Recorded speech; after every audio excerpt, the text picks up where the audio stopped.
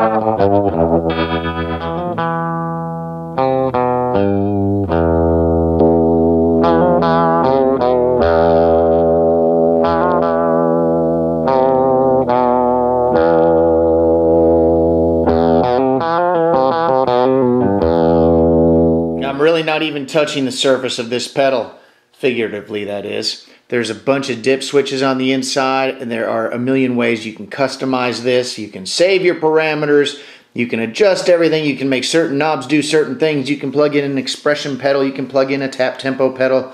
Oh my God, there's just like limitless tones you can get out of this. This is like a song maker, you know, like some kind of like an intro to a song, you know, and you hear it and instantly you're like, hey, I know that song. That is Blah by Bird, and this would give you that. If you record something with this unit, you use it on your intro, I guarantee you, you'll one day be in the Rock and Roll Hall of Fame. You heard it here first, and you probably heard it here last. All right!